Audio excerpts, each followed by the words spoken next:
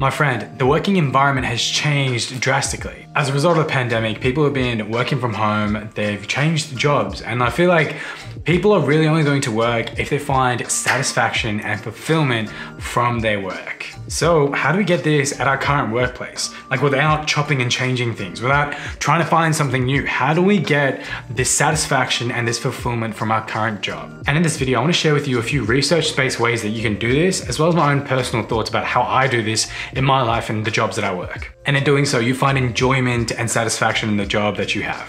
Let's go. All right, one of the first ways that you can do this is you can get more involved. Now, I know you might be thinking, why on earth would I want to do more work? I do enough already. And like, fair enough, you might be doing heaps of stuff, but like, you know, that's a conversation for a little bit later on. But what I mean by this is I want you to involve yourself with activities that kind of suit your particular set of skills, whatever that may be, or it's an area in the company or whatever it is that you're doing that you find that you have a bit of an interest in. And when you do this, you can actually develop a lot more skills and you can feel like you're growing. And along that journey of growth, you can also feel like you're also being acknowledged for the work that you're doing. 2, know your impact. Sometimes it's hard to know whether you're getting good results. And in my work, I get to go out into schools and I get to deliver different types of workshops. And sometimes I very often get to see the type of impact that I'm making.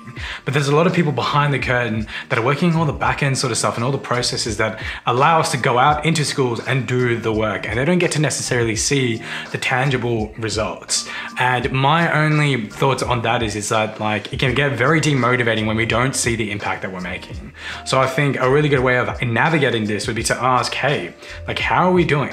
Like, what's the type of impact and like, what are the stories that we hear from all the impact that we're making in all these different schools, so that I know that I'm directly related to all of that. And when I feel like I'm directly related to all of that, I'm making a connection between the work that I'm doing, the work that you're doing, and the impact that we're making. And when that happens, then it's like, you know what? I'm actually doing really meaningful work here. And then that way we can enjoy our jobs a lot more. Now, whatever, like, however that looks like for you and your type of work, find out how you can start making that impact even bigger if possible. If you feel like, you know what, there's actually not much of an impact that I'm making. It might even just be like, you know what, asking a colleague next to you, hey, do you need a bit of help with something? Or like, hey, like, how can I make your day a little bit easier? And then that way, you may not necessarily be making a massive impact company-wise, we might be making an impact on someone's life, right? Like just a friend, just a colleagues. And like, I think that even that is enough to kind of feel that job satisfaction, to make you feel like, you know what, you're actually doing a little bit of meaningful work too. Number 3, expand your skills. Increase your repertoire of skills, my friend. Like, you are amazing. Make yourself even more amazing. Learn to code, learn how to design, learn how to like communicate with people a lot more effectively, whatever it is. Learn to do something. When you develop more skills, you not only become more useful to the company, but you also get more useful to you. And when this happens, you feel like you're a lot more confident. You feel like you can just do a lot more things. I feel like a lot of reason why people have a low job satisfaction is because there might be an element of lack of confidence, because lack of confidence would be directly linked to how we feel about ourselves, and then therefore how we feel about the work that we do as well. And when we develop more skills, it can also mean that, you know, we get a promotion within the company. We get,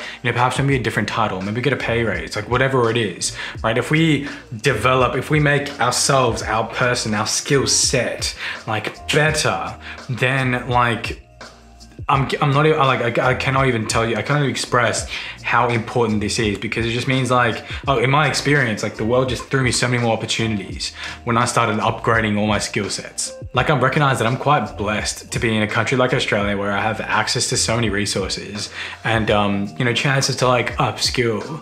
And like, I'm really like blessed to have been offered a lot of positions and a lot of opportunity where like I get a pay raise, or like, you know, I get offered more responsibility, which means a lot more people look up to me. And like, although it can be a lot more, like it feels like it's a lot more pressure, it also makes me feel like, you know what, the work that I'm doing, I'm actually getting recognized for it. So pick up a new skill, my friend. Like, there's so much benefit to it. And if you want to get smart about it, like find an area in the company where you know like that company that you're working for is lacking at this, or like the company that you want to get involved in, like it's lacking in this area. And when you do that and you develop a skill set that's like specific to that, like, whoa, your value just like, oof, it just multiplies. 4, get social. If you know the people that you work with outside of work, it's like, it makes everything so much better. You have a greater depth of connection with them. I don't mean that casual high when you're going for your 4th coffee at work, but I mean like actually go outside of work and meet up with them. You'll find that depth of connection, like although it does take time with that person, it adds so much more meaning to your day. In fact, I actually remember a time this week where earlier on we had to watch a movie for like homework as part of our training. And instead of like I could have very easily just sat at home and just watched it by myself.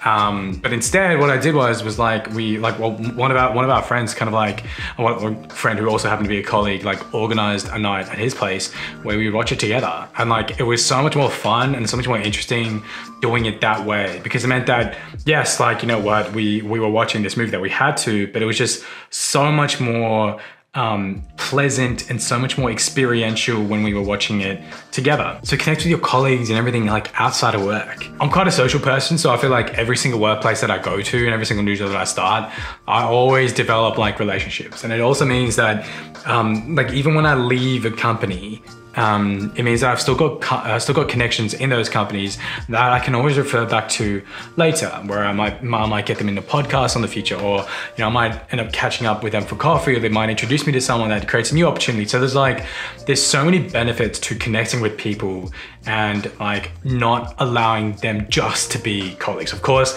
there's like a few people that you need to like extremely like especially have boundaries with, because sometimes those lines can get blurred, but where you can try and be social with them. Like they can recognize you as a colleague, but then also someone that's like a really good connection for them in whatever kind of form and fashion that you feel would be that you're comfortable with. 5, renovate your workspace. Surround your desk with things that you love, or like things that just make you feel really, really good and really, really inspired. When your space has a little bit of you in it, in whatever like form or fashion that is, it gives you a reason to be happy and joyful at work. Create your space. Like one day I'll make a video on like my whole desk setup and like how I've done it and all that. So if you want to be there for that, make sure you subscribe to the channel. Anyway, moving on to the next thing, number 6, maintain balance. I know this might be difficult, but your work cannot be your life. I fall into this trap of making my work my life. And what that meant for me was that my family, my social, my health, and all these other different facets of my life that all got blurred. It is my honest opinion that a clear division should be made. And I know it's hard, and a lot of us are working from home, and the lines can very easily get blurred at home. But lines need to be drawn. Devices need to be switched off so you can divert your attention to areas of your life that need it. As we navigate life, different areas and times in our life will require and demand of us different time, different energy requirements. It'll demand certain things. Some areas are going to require a lot more attention than others. And so a really good level of self-awareness around this would be quite beneficial. Here's a few questions that you can use that can help you get a bit of clarity around this. What are my current top priorities in order? Are there any areas of my life that I'm currently neglecting that I should be giving more attention to? If I was looking at my life from an outside perspective, what should my top priorities be? Number 7, take stock and evaluate. Spending time reflecting on where you are right now and then where you want to be is a really important thing to do, because when you have some clarity around this, it allows you to put the days into perspective. It means that time's not just passing on by. It means that, for example, if you're working at a company for 5 years, it's not that you've repeated the same year 5 times where you just haven't grown, but it's that you've grown 5 years. Right? Like every single year you've made changes, you've grown on your journey to whatever goal it is that you're achieving. I think I remember a quote once that said something along the lines of like, do you have 10 years of experience, or have you just repeated the same year 10 times? And like, I think that's a really good way of like putting this. And plus, having a goal of where you want to end up in the future can help you feel excited and motivated to actually do the work, because you know along the way that you're going to take processes, you're going to make steps day by day, so you're going to get closer to achieving that. Number 8, duty over desire. This is a hard one, and I'm still coming to terms with this because I still don't fully grasp it and like implement it in my life. But I think it was something just to share with you anyway, because what this means is like we put our duty, like what we need to be doing, over what our preferences are.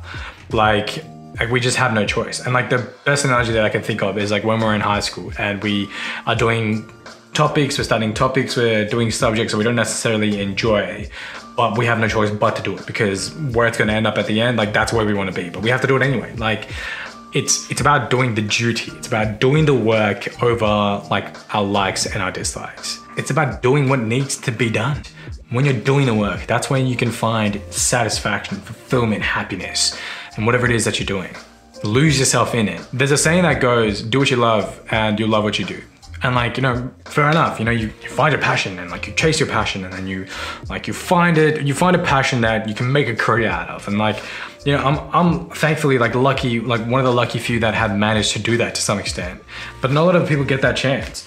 And like, I've been reflecting on this for like some time now. And like, even in the work that I do, like there's a lot of things that I really don't like I really get frustrated at. And instead of looking at it from the lens of, you know, do what you love and then love what you do, why don't you just love what you do first? Like no matter what it is that you do, you know, all the roles that you play as a, you know, as a parent, as a son, as a daughter, as a, you know, whatever it is like that you are, whatever you choose to identify and whatever role you play in your life, like, you know, you play those roles to the best of your ability and like you love what you're doing.